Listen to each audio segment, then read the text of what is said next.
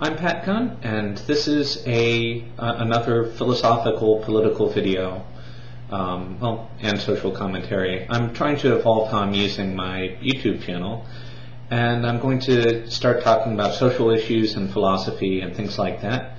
And the purpose of this video is to act as a broad introduction to where I'm coming from. So I thought I'd first start out with a list of people that I have a certain amount of admiration for, and then a few people who you might think I have admiration for, but I don't actually. And I think I'll explain briefly why with each of these people. So one of the people I strongly admire is Stephen Fry. I admire his braveness and his openness in dealing with depression and issues of sexuality. He's also a generally funny and intelligent actor, and he presently runs a kind of fake quiz show in the United Kingdom called QI. It stands for Quite Interesting, and it builds on the idea of a dinner party with good intellectual conversation that just goes all over the map. And it loosely structures it into kind of a fake game show with scores that don't really mean anything. No prizes. The whole purpose of the show is to have an interesting conversation, but it is prompted by cue cards on various topics. Another person that I admire is Salman Rushdie. He's an author who's kind of takes after Kafka. He's kind of like Murakami in some ways, maybe a little bit closer to reality. And I think he's of Indian or Pakistani descent. He's a secularist, and a lot of his novels are fairy tales that have some relationship to the history of the separation of Pakistan and India. And I admire him as an author, but I also admire the stands that he takes. He has a very strong principled stand against censorship.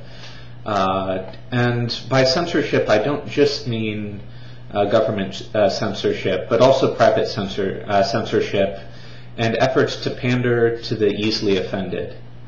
And I think that's a pretty important stance to take, because both liberalism and conservatism in the United States and in other countries, both of them have branches that are relatively pro and against their own form of censorship, whether it's protecting the values and symbols of religion or nationality, or whether it's protecting the dignity of various ethnic groups, things of that sort. It's long been a contentious issue in society whether and how we should demand respect for these various things. And I admire that Salman Rushdie takes a rather strong stance against mandating or even expecting respect for these groups. Another person that I admire, although this is a more complicated admiration and it's not quite as broad of one, is Frankie Boyle. He's a Scottish comedian, and he's been on Mock the Week, and he's done a lot of stand-up.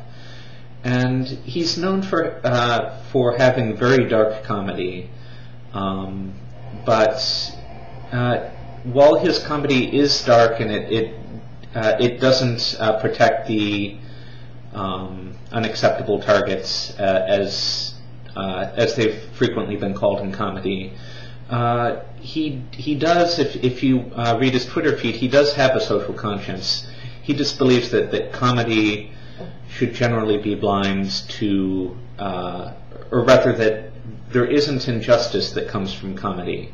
And again, I think that just like with literature and just like with Salman Rushdie, that's an important stance to take. Richard Dawkins is another person that I admire. I admire him for doing popularization of science and also for having a philosophical, strong atheism that still tries to be reasonably fair.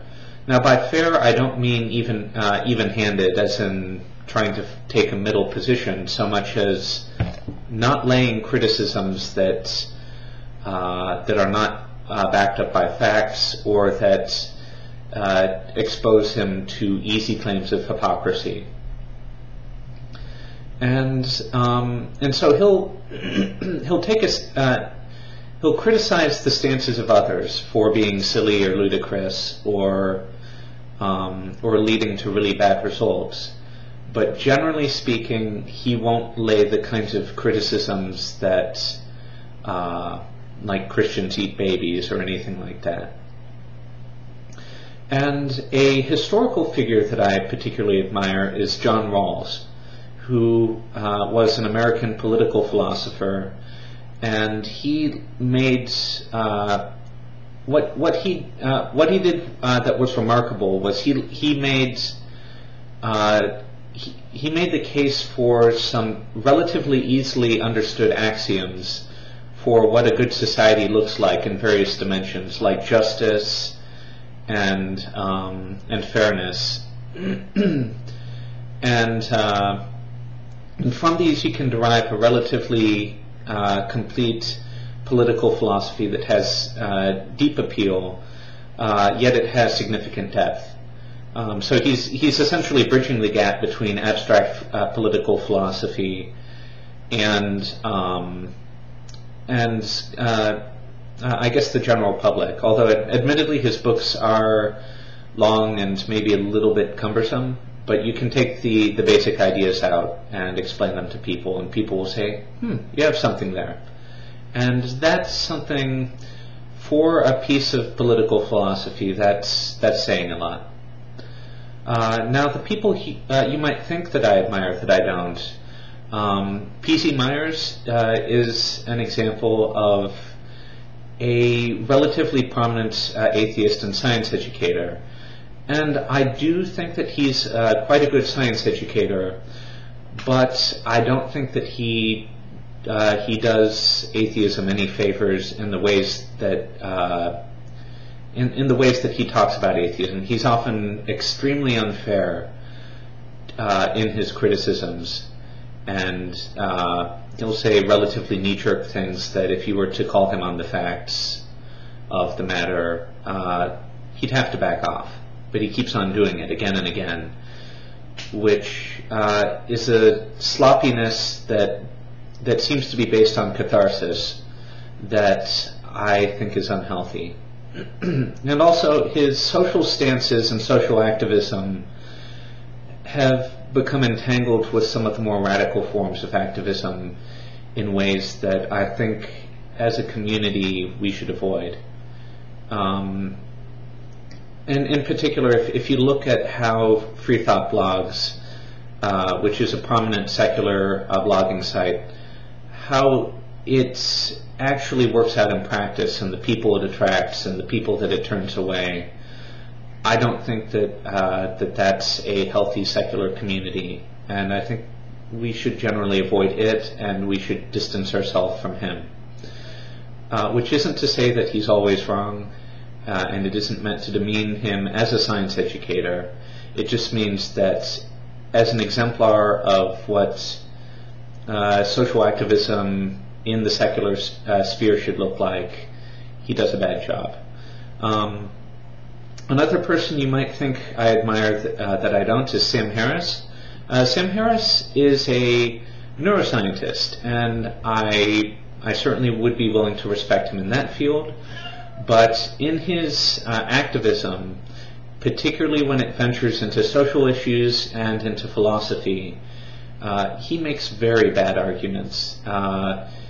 In particular, The Moral Landscape is one of the worst books on its topic that you could find. It's not just that it's bad in a way that if we're really going to be trying to approach topics with rigor, we often need to pull away from the easy, most satisfying, most emotionally satisfying conclusions that we could reach if they're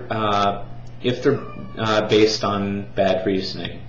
And people who make emotional arguments, people who try to give us the easy answers that that we would love to be able to honestly approach, but we can't. We need to give up on those answers, and Sam Harris is dragging us right towards sloppy, cathartic conclusions that that are unhealthy. So yeah, let's not give Sam Harris respect in those fields. Christopher Hitchens is another person you might think that I admire that I don't. Again, he was an eloquent man. He argued for secularism, against religion, good causes, but his politics were awful, and he was quite misogynistic. And neither of those are things that I'm willing to forgive. Now, going back to another historical figure, Nietzsche is somebody who you might think that I admire that I don't. And this is a bit more of a complicated topic for me, because at one point in my life I did strongly admire Nietzsche. Now I have a very nuanced and messy relationship with his philosophy. I think that his boldness and in going right after the social issues, that's a beautiful thing. And his idea of what being a philosopher should look like, that's good stuff. The problem is the content of his philosophy, which is radically individualist, and it's classicist. And by classicist, I mean he's going back to Roman martial virtues. And we can kind of forgive this because at the time that he was doing this, he was trying to pull away from Christian morality, which is a good thing. But he didn't really see enough, well, in my opinion, or at least in my judgment, he didn't really see many other alternatives but Roman martial virtues. And so he just grabbed onto that and idolized the powerful and idolized building of feelings of power within oneself, which I think is fine if you restrain it to the philosophical plane, and you need a certain care with it to really do it reasonably. But in the end, particularly early in Nietzsche's career, his philosophy was just really ugly, and later on, just like a lot of other philosophers, he moderated and did some synthesis of his ideas with outside ideas, and things become a bit more palatable. But even still, he remains not someone who I could uncomplicatedly say I admire. So, moving on to the positions that I'll be speaking from in future issues of this, and I should note that I've been blogging for many, many years on some of these topics, and my positions have evolved too over the years. So if you go back to the early stuff, you'll find a very different perspective, since, yeah, it's been well over 10 years that I've been blogging. But yeah, I've been blogging about this stuff for years, but I realize that dense walls of text are not necessarily the most approachable things, and generally with writing, it demands your undivided attention. It's unless you have a really good screen reader,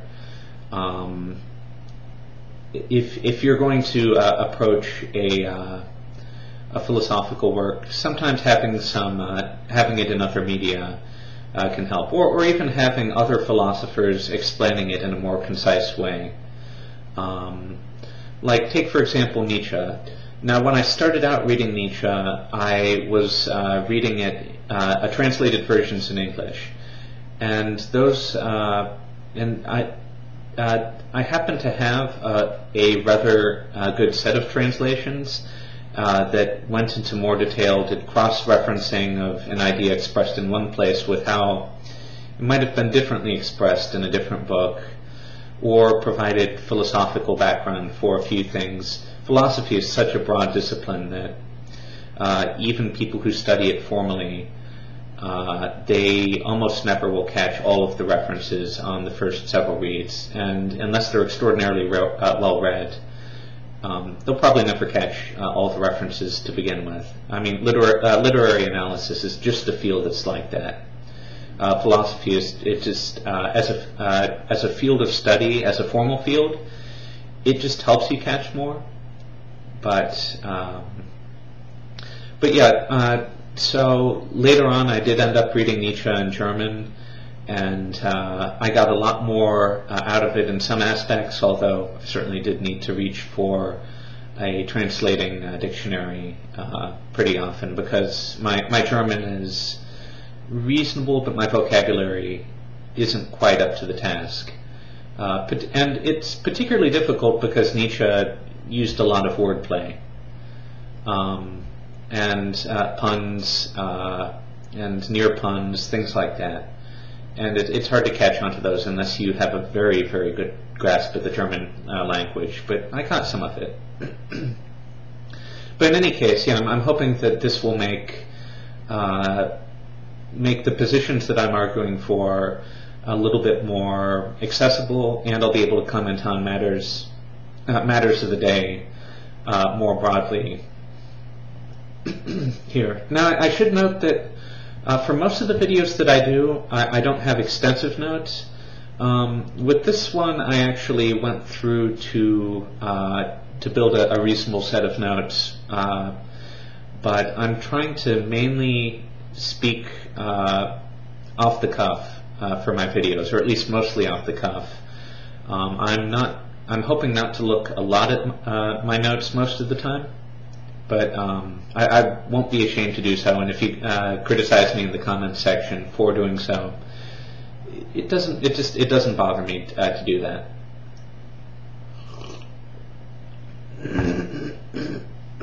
So,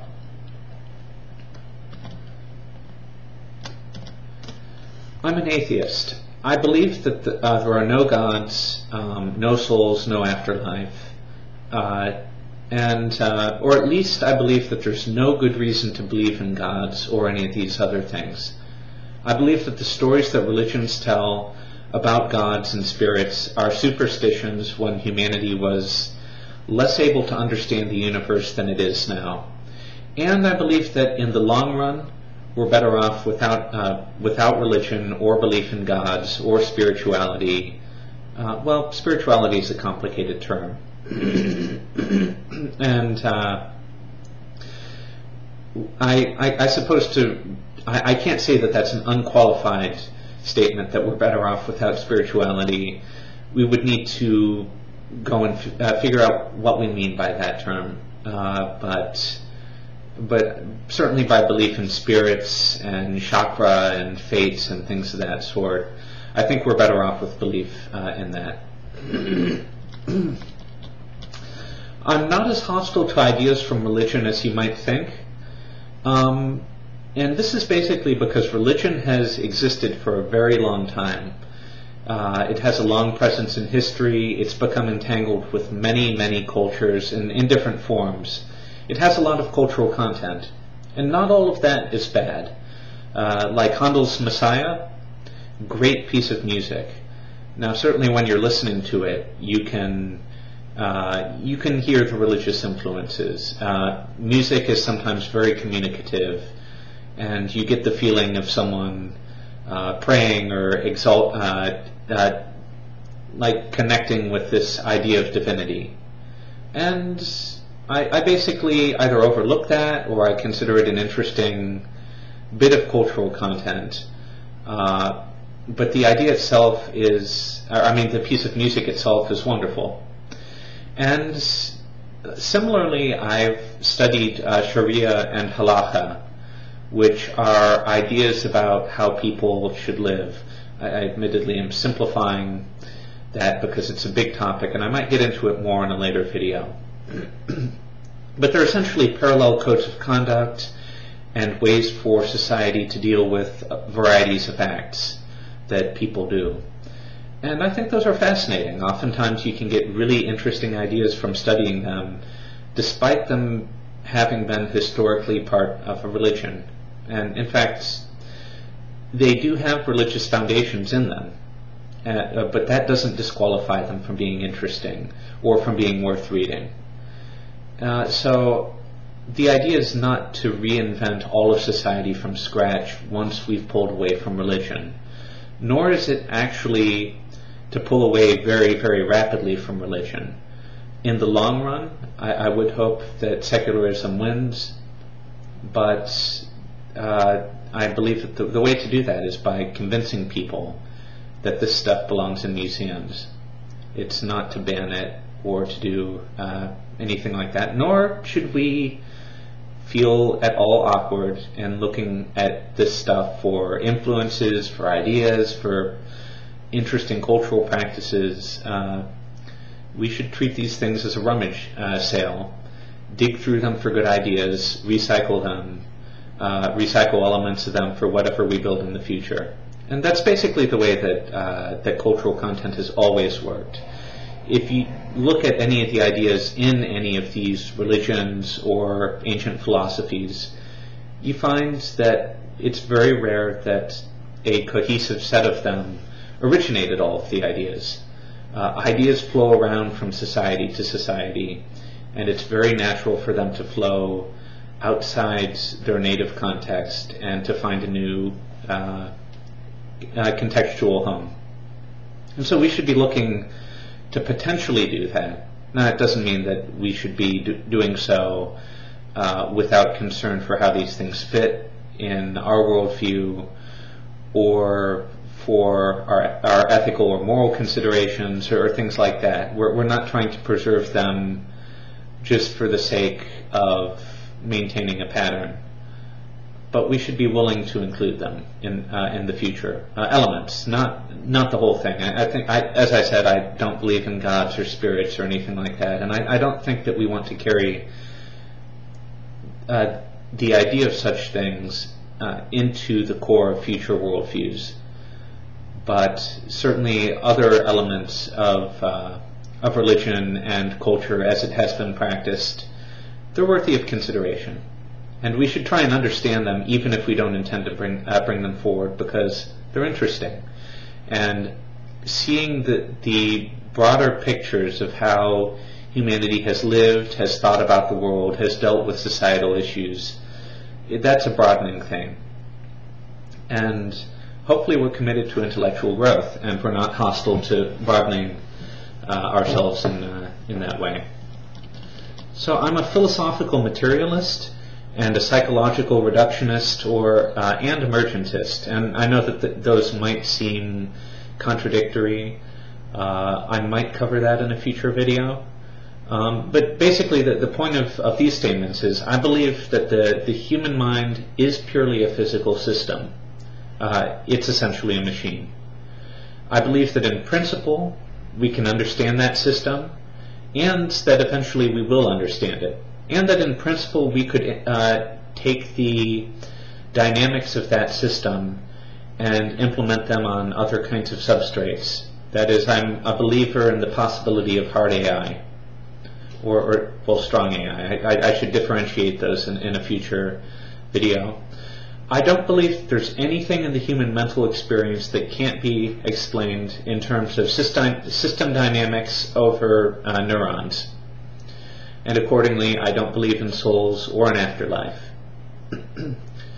I should note that in good empirical tradition, in the unlikely event that we find otherwise, whatever that otherwise we find is, I'll accept it, and I'll want to do science to that system too. And moving on to that, I'm an empiricist. I believe that being driven by data is the best way to approach truth claims. And I believe that science is a fulfillment of empiricism, and it slightly narrows the problem domain, and that we're empirical in our day-to-day life. like, am I spending too recklessly?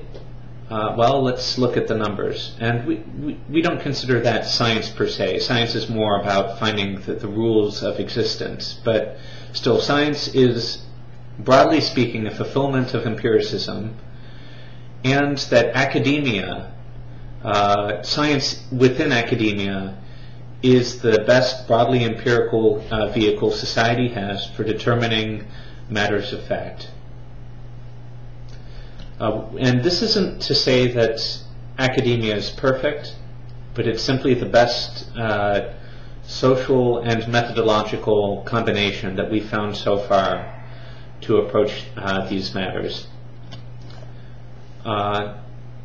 Next, I'm a moral relativist, which means that when it comes to matters of fact, I consider those to be statements about the physical status of the universe, and I place a big philosophical divide between that and matters of should or morality or ethics.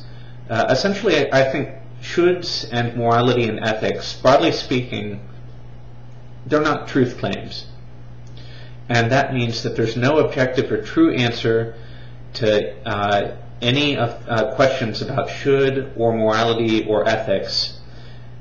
And there are some nuances to this that I'll cover in a future video, and you'll notice as I go through these I'm laying out topics that future videos hopefully will cover. They are things that I've covered to a certain extent in my blog, but I'm willing to recover them here. And also I should note that this doesn't mean that we shouldn't have positions on matters of should or morality or ethics. In fact, not only should we must. If we don't have values, if we don't have shoulds or desires of these kinds, and I think that these things essentially are complicated descendants of values. If we don't have values, then we don't have the should to get out of bed every morning. We lack the ability to approach that question, which basically means that even if we were to imagine a perfectly rational being, and rationality is one of those words that's a very complicated topic, and a lot of people misuse it pretending that it's something quite simple. And also different people mean different things when they say rationality. So be careful whenever you hear somebody use the word rationality, particularly to describe themselves, since oftentimes it's just a unbackupable vanity. But if we were to imagine a perfectly logical being, it still, if it didn't have any values, then we would essentially expect it to be inert. Why would it communicate if it doesn't have any wants, if it doesn't have any particular desires for what it wants out of the universe, what it's trying to do, even for self-preservation? Then it's essentially a rock. It wouldn't have any reason to do anything at all.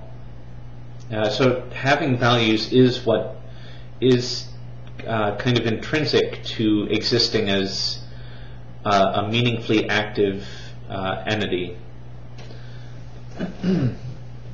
So we can't escape the need for morality. And when I say that I'm a moral relativist, this also doesn't mean that I'm anti-judgmental. Being judgmental is very natural, it's healthy, it's normal. But what the combination of these things mean is that at heart there aren't any right answers. There are essentially arguments, and they're floating in parts of our philosophy where we're kind of ungrounded.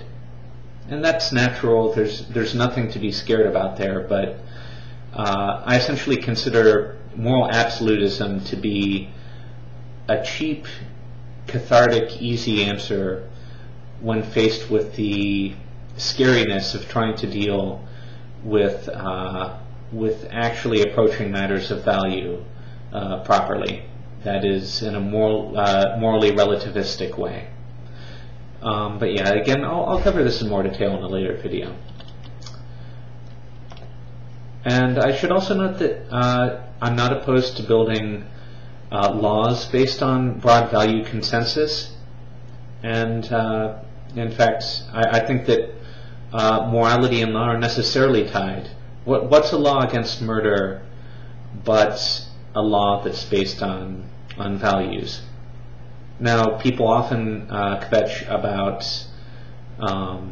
laws that are based on very specific notions of morality, and I might be willing to grant more sympathy to that type of criticism, but I don't think that we can escape the realm of morality entirely when we're imagining legal, questions of jurisprudence. So, I'm enthused about science. I believe that science is a healthy thing for society and a worthwhile passion for an individual. Advancing the frontiers of knowledge is a beautiful thing, and I believe that it should be funded as one of the basic goods of society and one of the basic ends of humanity. I'm both proud of and nervous about civilization. We're apes. We're a particular species of ape with a trick, intelligence, and a culture that trains some of our instinct out of us so that we can understand who we are and what we're doing. That training is fragile, and yet over centuries we've managed to reach such great heights, despite progress in our politics being dangerously slow. And by progress, I don't mean the liberal use of the term, but rather the pulling back against identity politics, against group thought, against easy slogans, and moving towards a more measured, independent, and careful approach to issues. This might not dictate particular political conclusions, might not dictate a particular political stance, but it does dictate an approach to the questions, how we talk about the issues, how we think about them, and that's something to be proud of. And in general, we should be aiming for consistency between the things that we believe in, and that's something that easily falls by the wayside when we let our passions essentially take the steering wheel in how we approach issues of political philosophy. So basically, with society, we should love what we've achieved and hope to take it further. We accept the faults in our institutions and faults in what we're trying to do, when not having those institutions should be worse. And we should also always be aiming to improve those institutions and to mitigate the harms from them when possible in the future. Now, I'm nervous about concentrations of power in society that lack accountability. The more visible the mechanics of any system of power, and the more that they serve the broad public interest, the more willing I am to be comfortable with or not speak against that concentration of power. And I should say that I'm more nervous about private power than public power. Although I am certainly a general fan of government openness. Now, this means that I tend to be more distrustful of corporations than the government, and this doesn't mean that I think governments are saints. If we look at the history of how governments have behaved in the past, you find, particularly in foreign policy, where in the United States at least few people are paying attention, you find really horrible things happening. And I would not hide from those horrors, but rather I would say that the alternative is usually worse, and that we can do better in the future. I'm technocratic, and what this means, I expect expertise to be cherished, and that except in areas where values are central to how public choices work out, I expect expertise to play a very strong role in how we choose the results in our society. I believe that most of the time in government we should be electing the smartest people with the most expertise possible to fill whatever the roles that are met, or whatever the roles need to be met. Excuse me.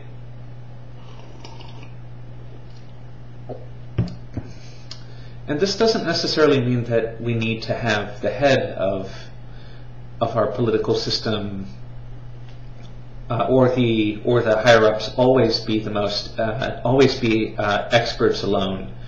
But I generally think that we should be choosing between experts who still have political passions at the top levels of our government institutions.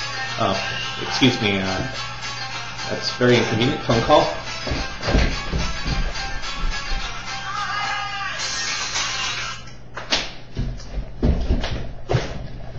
But so yeah, we should be aiming to have the experts. We should be aiming to have experts who have the values that we like in our political positions, and we should cherish the intellectual particularly when it comes to democratic areas. We should all strive to be more data-driven and more intellectual ourselves as a society. But for those who have achieved greater heights in that, we should hope to put them in the positions of power, because incompetence is just as dangerous as bad values in politics, and basically in any institution.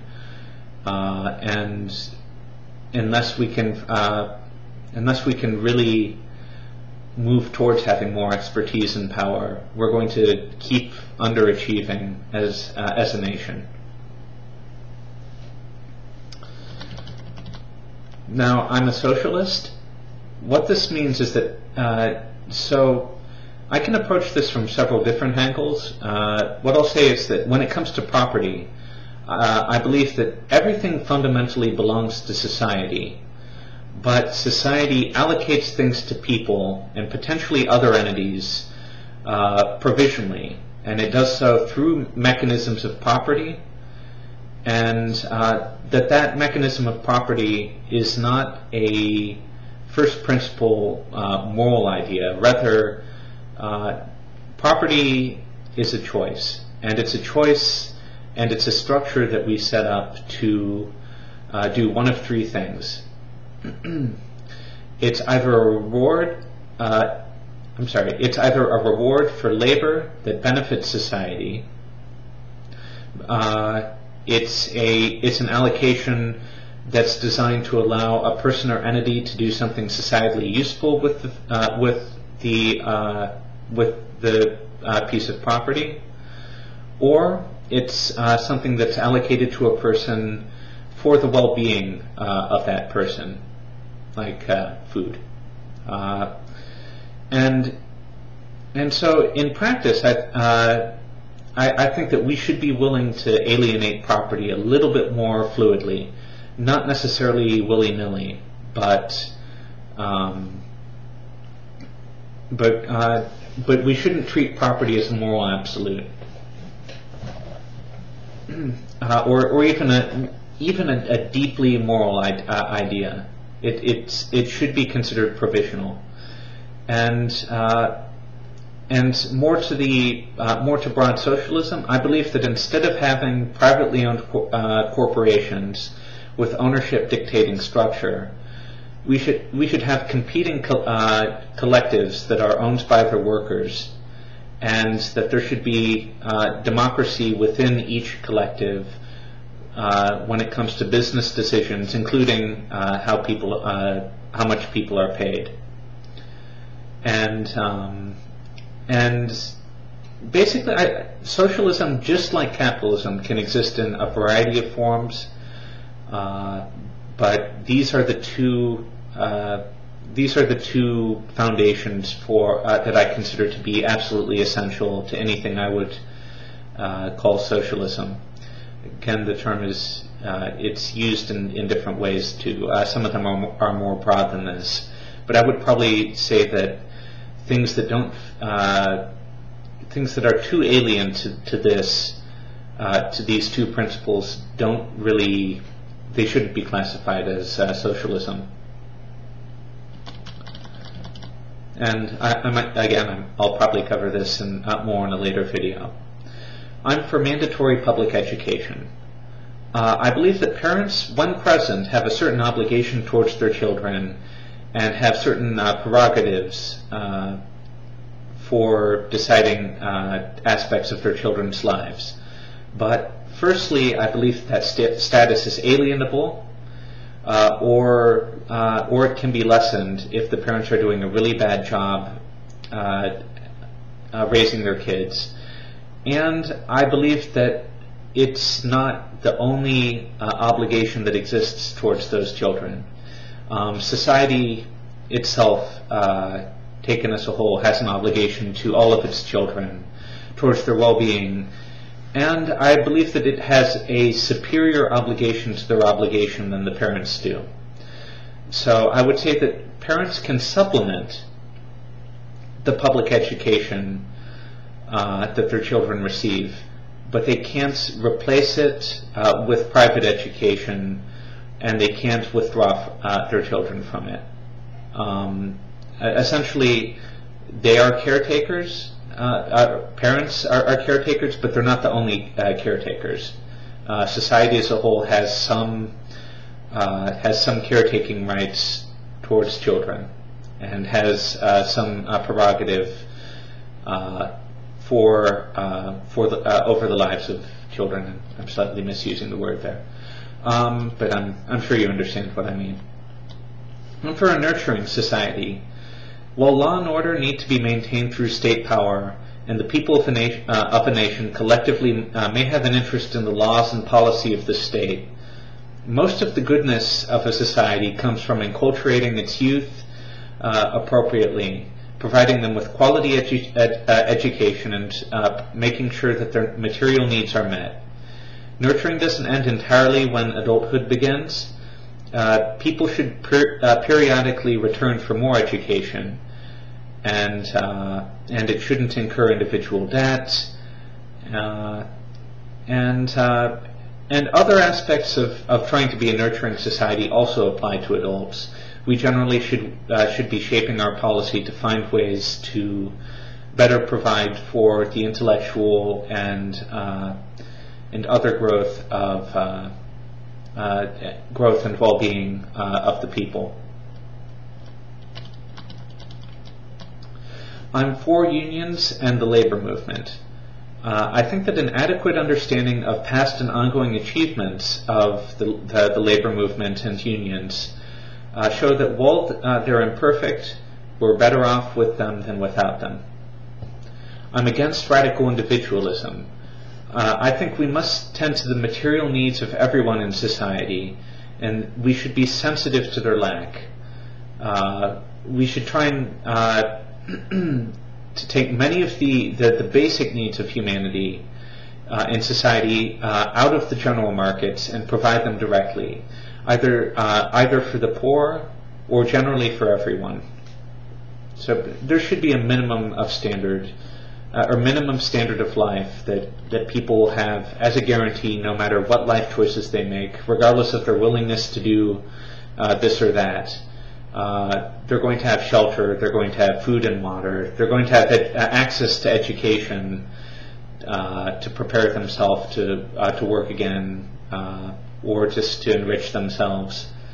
We aren't necessarily obligated to provide a very comfortable life, but we should provide the essentials regardless.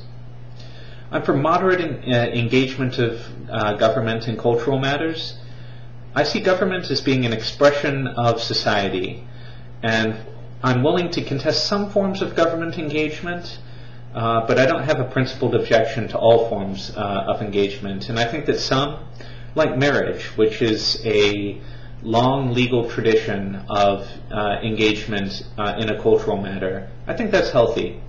And I would call that particular style of engagement as paving a path. And I think it's a good thing for government to pave some paths for societally normal or healthy behavior. And we can certainly squabble over the terms and definitions of marriage, but I'm against efforts to end its legal recognition.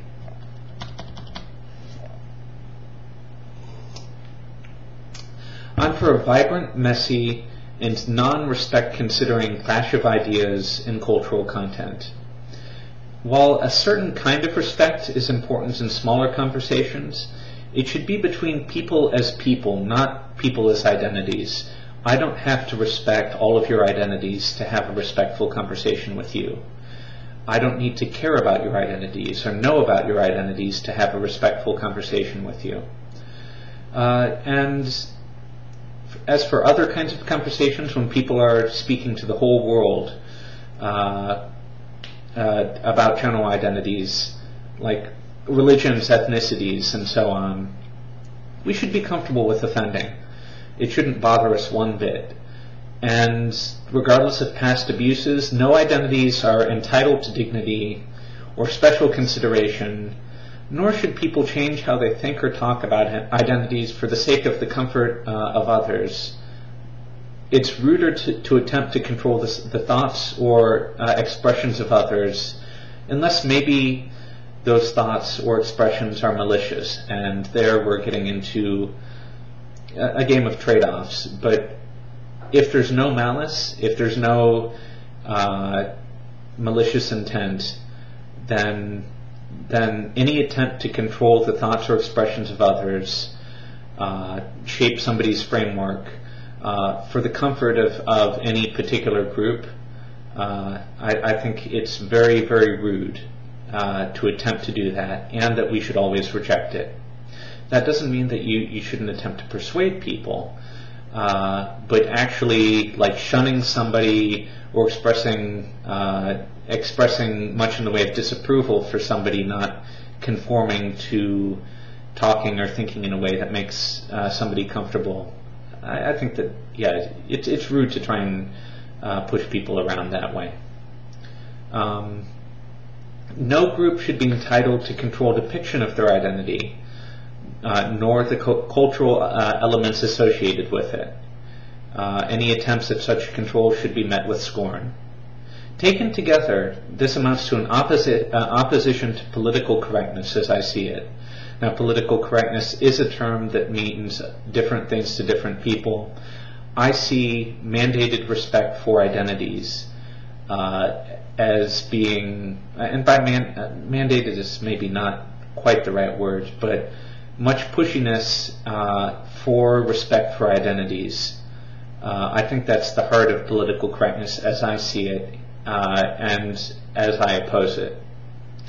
And what this means in practice is that people should be reasonably thick-skinned as a sign of mental health and virtue. I'm for personal ties that are not judgment-free, nor based on respect for every component of another person. So I think it's fine and healthy to judge life choices and personal traits of others, and we should be understanding that people are going to judge our attributes and our life choices as well.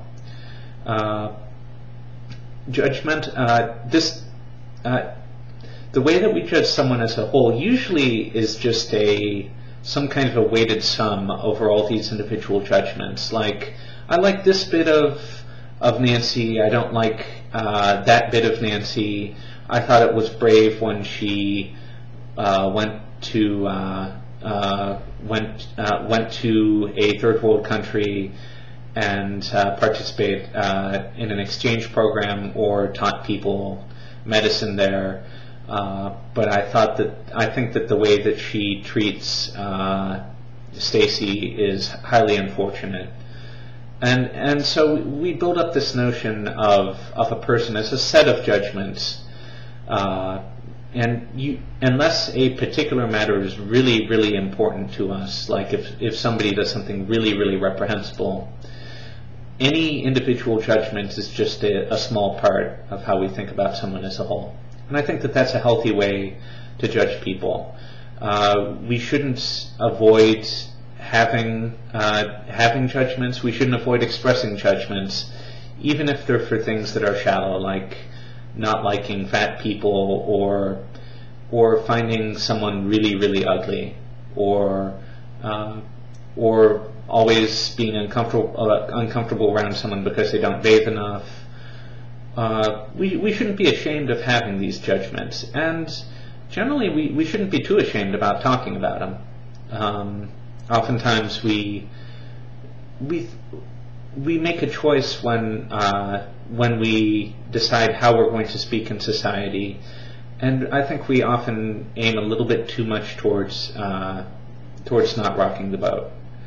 And we should be willing to accept such judgments when they're made of us by others, even if somebody judges us badly for something that we're quite proud of. Not everyone is going to see these things in the same way. So I'm for discretion in which values we hold are universalizing versus which we just hold for our society, versus things that we just think would be interesting or good ideas. I'm not afraid to be called culturally imperialist. For at least some of the values I would like for all of humanity to adopt. But generally these are more about abstract conceptions of justice rather than anything so specific as holidays or national food or things of that sort. I'm feminist in a moderate second wave sense. What this means is that I believe that gender is mostly just about genetics. It's not about how people need to behave or what jobs they're suitable for. And I think that in the workplace, except for maybe personal ties between coworkers if people flirt or something like that, women and men should be treated the same. They should treat each other the same. And they should be eligible for practically all the same jobs, and they should be paid the same, perhaps in a performance-based metric for those jobs. In broader society, women and men should generally be treated equally under the law. In upbringing, boys and girls should be raised mostly, they shouldn't be raised very differently, nor should they be nudged towards different careers. In relationships, generally there should be equality of power, both formally and in the ability to walk away without disastrous consequences. Any exceptions to equality in society require a strong justification related to either ongoing efforts to end injustices, and for these, the inequalities need to be for a limited time. I'm comfortable with some forms of affirmative action, particularly in education, but I think that we need to consider these things on a case-by-case basis, and we shouldn't be afraid to say no to some affirmative action proposals, but generally I'm accepting of affirmative action programs, particularly in education. Or the differences need to be justified by biology.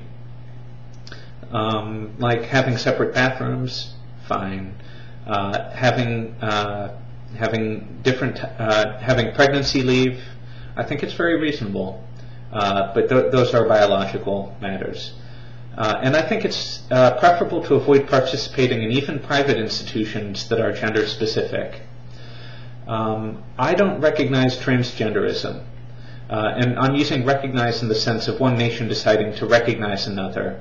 But like many other forms of identity, whether well-based or not, nutty or not, see also Therians or furries, things like that, I oppose bullying or job discrimination towards them.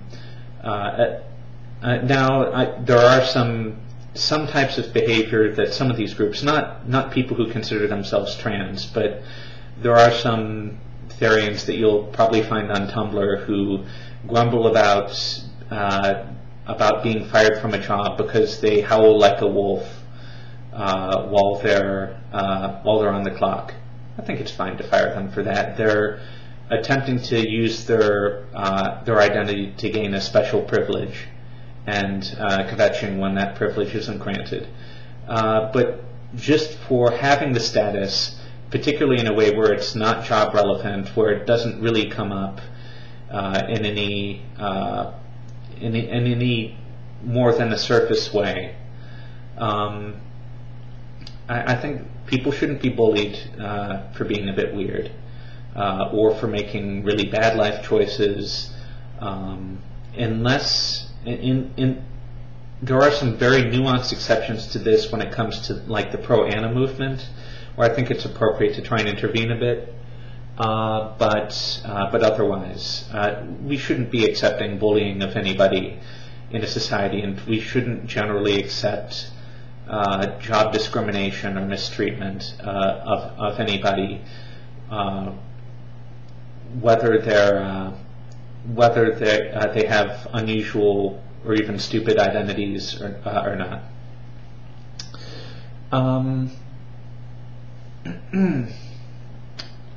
I'm anti-racist, and most of what I said about gender and feminism applies for my anti-racism. I'm additionally against nationalism that includes an ethnic homeland ideal wherever it applies. Any nation that treats people of a particular ethnicity as being more desirable or gives them special legal rights is problematic. Any private institution in that nation, particularly if those private institutions are big enough, we should be uncomfortable with such preferential treatment.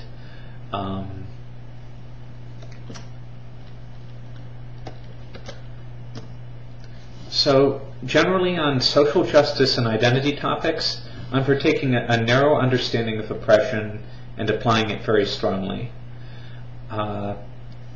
Also, I believe that human nature is very complicated and that we're often inconsistent bundles of competing desires.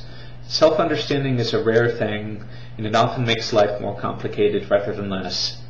I'm an environmentalist. I believe that we should care for the biosphere and try to construct our cities and organize our lands as humanity to give us reasonable access to seeming nature, real or not, to avoid polluting, and to try and minimize the lasting damage to the biosphere.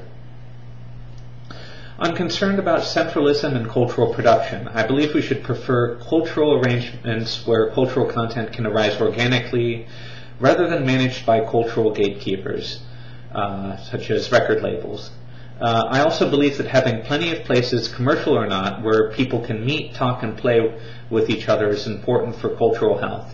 One of the neat things about Portland, Oregon, for example, is that there are parks all over the place. Just checking on the time. And I think that that's a healthy thing, having big parks where people can play ball, do sport, play chess, just talk, having lots of coffee shops that allow this too. These are things that are great in a civilization. And so I'm for a conception of society that's not focused entirely or even primarily on material wealth. Quality of life is a more well-rounded concept. Likewise, I think profit maximization is an unhealthy ideal for most parts of society, and that breaking even or making profit just sufficient for security and possibly a slow spread of whatever institution, private or public, is being considered, that's often just as good of a metric, and it allows for more room for benefiting society. So those are that covers much of the range of how I see the world, and maybe what I'll be talking about in future videos. Comments are welcome. Understand that these are just summaries, and that I haven't gone into the details yet. If you have questions, I'd be happy to try and tackle them if they have reasonably short answers, or if you have a longer question, maybe I'll consider it when I'm making a future video. So, I'm Pat Gunn, and this has been an introduction to how I see the world.